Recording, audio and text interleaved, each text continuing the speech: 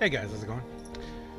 DUJ2 here, and welcome back to Fortnite Save the World. And I was going to release a different type of video tonight, especially because I thought that I was going to have to wait until tomorrow to do a coming soon video.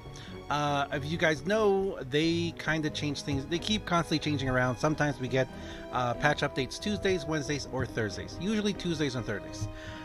But for us, it doesn't really matter because we don't really get our updates pushed through until Wednesday afternoon. Now, this is very important to remember, regardless of everything I'm about to say right now, because I'm about to say a lot of stuff. Now, let's start with this information here. So we got this tweet right there. This tweet came out earlier today that said, "Get revved up. Patch version 6.10 rolls out tomorrow, Tuesday, October 16th. Patch notes will be available once downtime begins at 4 a.m. Eastern." Now, for those of you who play Battle Royale, you know why it's revved up. You guys got that new the new vehicle coming out. It makes a lot of sense. A lot of people are waiting for that. But we in Save the World land are not used to getting much more information. Also, day 336 tomorrow, day 336. 1k V-Bucks. That's gonna be awesome. So let me go ahead and collect this, and as you guys can see right there, it says version 6.10 client update releases tomorrow, October 16th. Downtime begins at 4 a.m. Eastern. Now, okay, now, like I said, we in Save the World, we're not really used to getting that much information. I mean, they don't really tweet for us, etc., etc. And for me and a lot of other people, we tend to go to Reddit to see the information there. There's a couple of Epic employees, or at least people who, I guess they have to work for Reddit, who they have to work for Epic, who are connected to Epic Games, who post things and usually sometimes give us a little bit more information, sometimes they give us a lot more information. And this right here was posted 4 hours ago. Now, when I first saw this, I wanted to wait until now till the rollover happened, to the day rollover, because I wanted to see if anything else came out. And I also wanted to, I wanted to give myself a second because I wanted to do a little research too. Now, as you guys know, the title of this video is called The Good, the Bad, and the Ugly. So let's talk about the good, the bad, and the ugly of what this could potentially mean. It says, send Husk straight to the grave with this returning rifle. Patch version 6.10 rolls out tomorrow, Tuesday, October 16th. Now, again, guys, please remember, even though the patch is going to roll out tomorrow morning, we in Save the World, we're not going to get to see any of what's going to be coming out, or it's not going to be going live until Wednesday night. Now, that has been the case so far, and that was kind of what happened, you know, with the previous horde challenges and challenge the horde and all that. So I don't know. Again, it's all up in the air. I don't know if this means that tomorrow morning when we come back from the rollover, we're gonna have this stuff go live, or if this means that we're gonna have to wait again till Wednesday night. Now, the one thing we have to wait for till Wednesday night is going to be the shop. You guys know that. By the way, it's a trap llama right now. I'm not gonna go for it. So the shop that you guys can see back there right now, that's what we know for sure 100% is going to be live Wednesday night. Now, what could possibly come tomorrow? Now, let's break this down. Before we actually talk about the good, the bad, and the ugly about potentially the Gravedigger returning. We do know in the previous developer update that they talked about three things: Canny Valley, mission requirements, and limited time missions. We also know that, fortunately, unfortunately, however you want to look at it, Cram Session is going to leave. Cram Sessions has to go away. They did say it was going to be a mini event.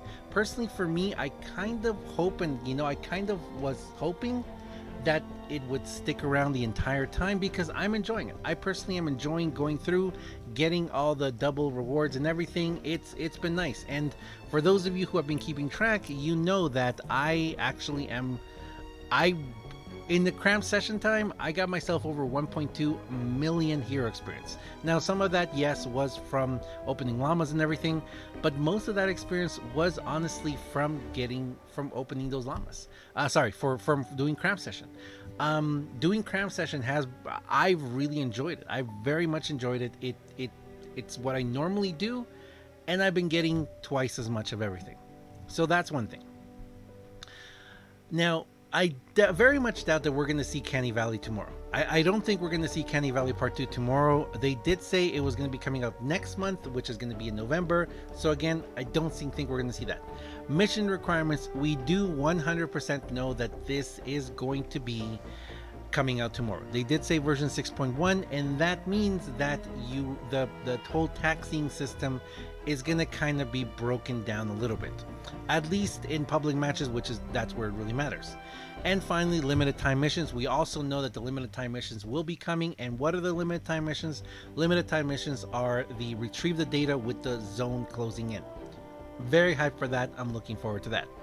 We also know that what's her name?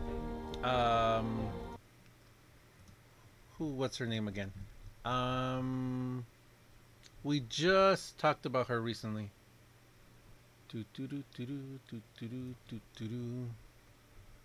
Oh, you guys didn't even see what I said before.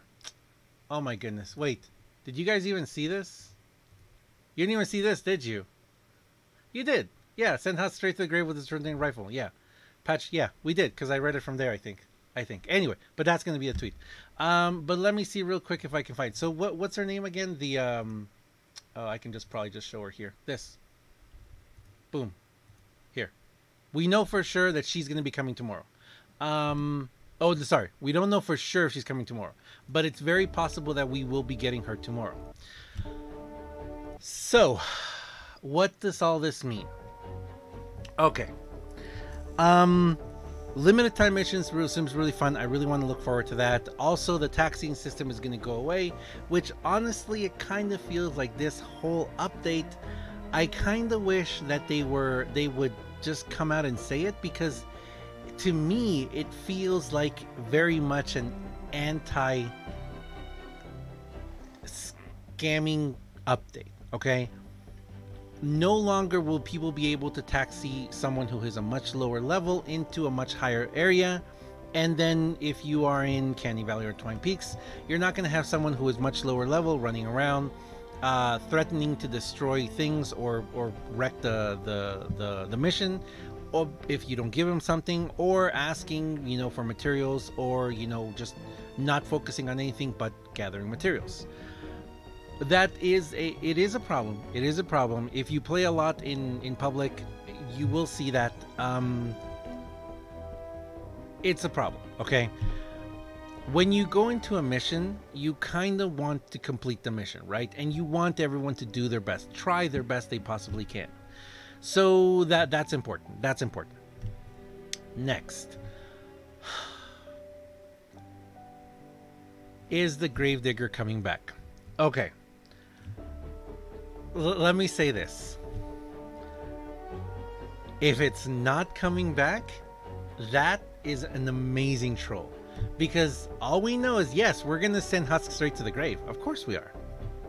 And it's a returning rifle. But there are a bajillion different rifles that could be it. I mean, there's a ton of rifles that we have that could be coming back.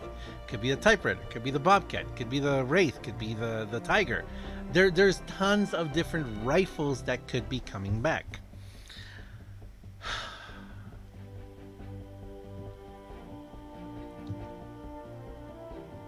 If it is a troll, good for them. Good for them. If it's not a troll, let's talk about what that means for the game.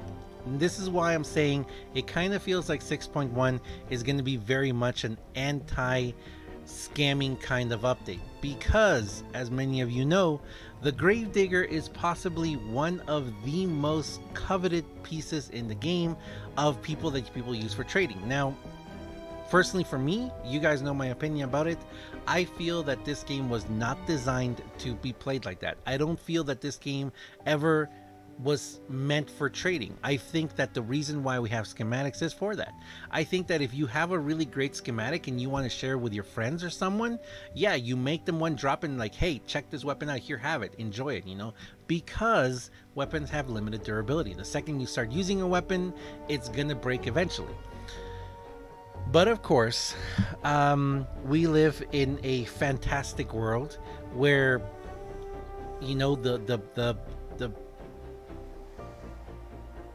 law of supply and demand is amazing. And of course, people found a way of making money, real world money, through trading stuff in game. Basically, because we can't trade schematics, they found that they could, you know, hoard a certain amount of materials or weapons and trade them for real world money, or to lesser extent just for the rarity of it. And so having something that was rare in the game definitely gave you the capacity to do this trading. Now, does that trading benefit the gameplay at all? No, but the people who are doing it are not doing it for gameplay. People who are doing that, if you guys know, or you've noticed, a lot of these people are much lower levels. You know, they're not actually playing the game. They're not using the weapons to advance in the game. Some people are, and unfortunately a lot of people do believe that if you have level 130 weapons, you're going to be able to do amazing damage. And yes, you're going to be able to do more damage, but the full potential of a 130 weapon does not unlock until you're in Twine Peaks. So, and you have your heroes all to 5 stars and everything 5 stars, yada yada yada. So that's, you know, that's a lot of little things that, you know, the game doesn't really explain. And maybe it would be amazing if there was some sort of a tutorial at the beginning, kind of saying, you know what, a level 130 weapon is not going to help you, you know, like it's not going to do amazing things for you. And there are a lot of people who do spend their real money on these trading sites and a bunch of other things, you know, that we're not going to get into, because as you all know, I am very much against that. I do not believe in doing anything against the terms of service of a game. And personally, for me, I know a lot of people have asked me for many months now, over a year now, what are my opinions on scammers, what's my opinion on trading, what's my opinion on all that. And I put a video out very long ago, actually, that I said, you know, like a guide to not be scammed. And it's simply don't trade. Just don't trade. Play the game, you know. And yes, this is an involved game, and you are going to spend a massive amount of time and effort and energy to progress in the game. But guess what? It's awesome. It's an awesome game. Now, what does the Gravedigger coming back, if it comes back exactly the same as it was before, it means that a lot of new people are going to be able to manufacture this Gravedigger. And you know what, I'm not even gonna get into the whole thing if it's a good or not a good weapon, because personally I don't have the schematic. I can't test it out for you guys. If I get it, yeah, well, we can test it out. But the Gravediggers, from what I've seen, it's a solid weapon. People have let me try some Gravediggers, and personally I prefer my typewriter over them. But it's a pretty solid weapon. I think the typewriter would be the only weapon you could really compare it to well. For a very long time, people were comparing the Nocturna to the Gravedigger, but you kind of can't compare it. They're very different weapons, different caliber of bullet, etc., etc. So now that we've kind of explained, you know, kind of what, you know, what I feel, or I've explained kind of what I feel that Epic Games is doing here, I guess that could be the good. Let's talk about the bad. The bad of this. Okay, so I feel, and this is my personal, just my personal opinion, I personally feel that the Gravedigger is kind of like a bad, not, I don't want to say a badge of honor, but it's kind of like an achievement for people who focused on completing Fortnite the first time around. For those of you who don't know, or I just said it before, but I don't have the Gravedigger. I actually, I was during the, I only played about halfway. I started halfway through the Fortnite event, and I didn't really play the first half of it, maybe more than the first half of it actually. I had a lot of stuff going on, and I just didn't have the time to dedicate to it, and you did have to dedicate a lot of time to it. To be able to get the Gravedigger, you had to finish quite a lengthy storyline that took a lot of time and effort, and I couldn't put that time into it. At that time too, I didn't know how good certain weapons were. We had no idea the rarity of weapons or what was going to happen, and also we were also back then we didn't have the perk recombobulator. So if you got a weapon, the perks you got is what you were stuck with, and that was it. You had no chance of getting anything better. There were some pretty good perks back then though, but that's beside the point. So if the Gravedigger comes back, I personally feel that it's not really that fair to the people who dedicated and put the time and effort into getting the Gravedigger back then. If you're saying that, you know what, the Gravedigger is a super OP weapon, no, it's not. It's a good weapon, but if you've been playing recently and you have the typewriter or any number of other weapons that we have right now, we get so many weapons and they're all so good, and we can only use 3 at a time. And so to me personally, it's kind of like, you know what, there are a ton of other weapons. You can learn to use a bunch of other weapons. Is it fair that people back then who played it got it, and people who didn't play later didn't get it? Yeah, that's like the definition of fair. You know, it's just how it is, you know. I could want, you know what, is it fair that some people have a comic book from like the 1970s or 80s, you know, and everyone else doesn't have it? Yeah, because they were around back then, they bought it back then. That's just, you know, that's just how things are. Just because it's a game that I've bought doesn't mean that, you know, I should get everything right away in it. That's my personal opinion though. I feel that the people who did have the Gravedigger, you know what, congratulations for them. Good for them for working through it to completing the Fortnite event and for getting that weapon back then, getting that schematic. I didn't do it. Now if it's gonna come back right now, of course I'm gonna try and get it. I mean, come on. But I kind of feel like, you know, that to me kind of loses a lot of, like, I hope that the people who did get it before get something special, like they get like a stamp on theirs. I don't know, they get something else, who knows. Whatever. Okay, so let's wrap this up, and let me kind of wrap this up. So I was kind of thinking of what this could possibly mean for the game, and I have to say, and this is kind of where we talk about the ugly. We've talked about the good, we've talked about the bad.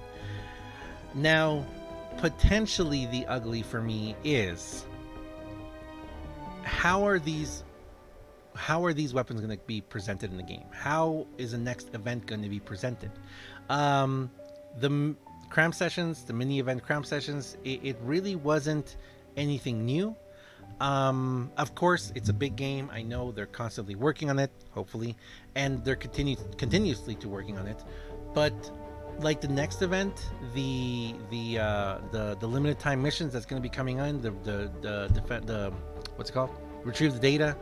Like I said before, when we first heard about it, to me personally, it kind of sounds like they're bringing in certain factors to entice the Battle Royale player to play, because yeah, retrieve the data can be a quick mission, it can be a fun mission. In all honesty, the way that they described it, I'm kind of surprised they didn't introduce that into Battle Royale as a game mode. When we've been seeing how it is, I mean, apart from the husks, you have to think about it.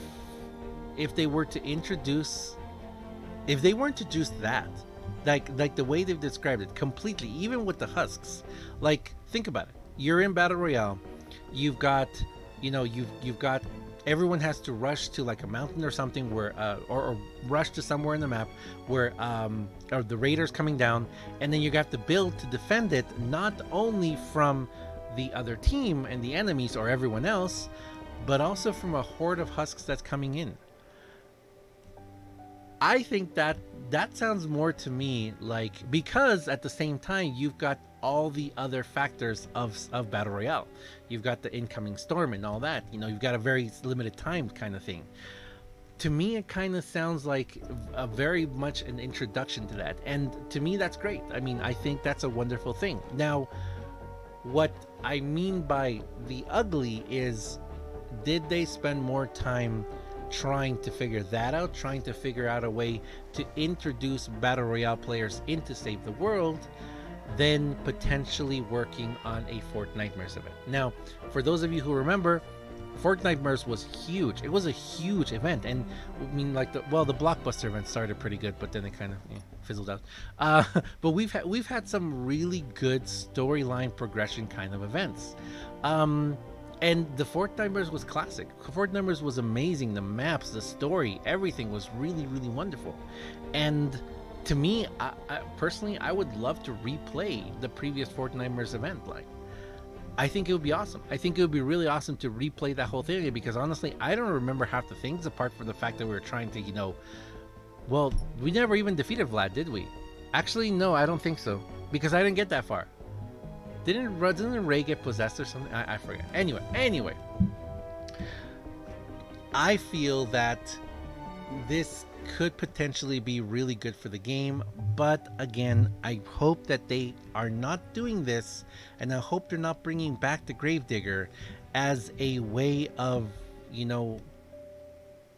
giving people something that they want, but at the same time trying to take attention away from the fact that there hasn't been more progression on the game. Maybe they've been working on some other stuff. Maybe there's been some really, really complicated stuff happening behind the scenes that we don't know about. Maybe, there's other stuff that we don't know what's going on. But I think that at this point in the game, it would be really nice to see well thought out, story filled, like character development events. I don't know how hard it is to program those. I don't know how difficult it is for them to work on that. I do believe that a lot of people are buying Save the World and have bought it, and I think that a lot of people are still spending V-Bucks on it from Save the World. So the income should be there. If the income is there, then hopefully they can put the time and effort and financial backing into developing Save the World even more. But that's my opinion. That's my opinion about it all. Let me know what you guys think. Let me know what you guys think about this. I'm very excited to see exactly what the patch notes bring. I'm sad to see the mini event, the cram sessions, go away, and I'm curious to see if we get another llama. If we get an event tomorrow, 6.1. I kind of wish they would have said just something Fortnite is coming back. I kind of feel like it's not coming back yet. I think it might be a while more. But anyway, thank you very much for watching, guys. As always, I am DUJ2. This has been talking about Save the World. Thanks a lot for watching, guys. And I'll see you guys next time. See ya.